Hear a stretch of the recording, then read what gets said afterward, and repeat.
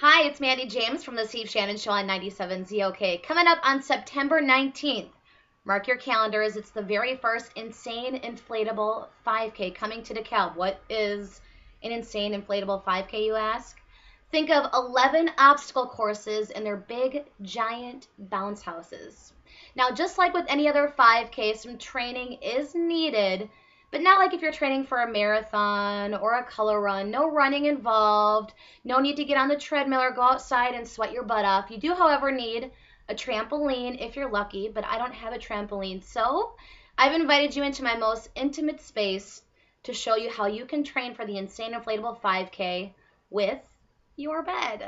Yes, your bed. It's kind of like a bounce house, I guess. As a matter of fact, one of the 11 obstacles is called the mattress run. So how appropriate. I have a mattress and we're going to do some running. Now, because my ceiling is pretty low to the ground, I'm not going to be running on the bed. So when you start your training, obviously you're going to need a warm up. That's going to be to jump on your bed, or you can run in place, or you can kick your butt. Whatever you do, I just want you to get a warm up in, and it's going to be running on your bed. Now, since I can't run on my bed because my head's going to hit the ceiling, we're going to go ahead and just bounce. We're going to bounce for like 20 seconds. Get the body warmed up. Oh yeah, I'm feeling good. Getting ready for the Insane Inflatable 5K. Now, once you're warmed up and you've jogged in place on your mattress or your trampoline for about 30 seconds, there's about 4 or 5 different exercises that I want you to utilize, because you're going to be getting up, you're going to be getting down, you're going to be on your stomach, you're going to be on your back, you're going to be on your legs. It's going to be insane, which is why they call it the Insane Inflatable 5K. So the very first exercise we're going to do is some sit-ups, because there's going to be a pretty good chance that you're going to be on your back and you're going to need to get up and you're going to need some core strength for that. So we're going to do some sit-ups. I want you to do 3 sets of 10. I'm just going to do a couple to show you what it looks like. I'm on my bed and we're just going to do some sit-ups. 1, 2, 3, 4, 5. But I want you to do 10, like 3 sets of 10, okay? Now you're going to be falling down, pretty good chance, and there's a good chance if you're not falling on your butt, you're going to be falling on your stomach. In order to get up, you're going to need some upper body strength. And to build that upper body strength, you're going to need to do some push-ups.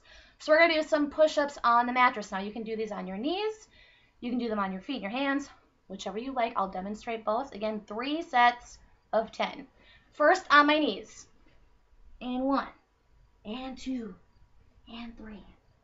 Now if you're a real go-getter, you're going to do them on your feet. And 1, and 2, and 3. Ta-da!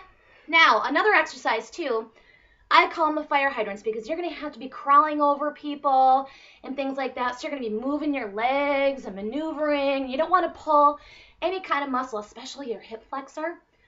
So we're going to practice fire hydrants. Now, all you have to do for that is just lift up your leg like you're peeing on a fire hydrant and just hold it for like 5 seconds.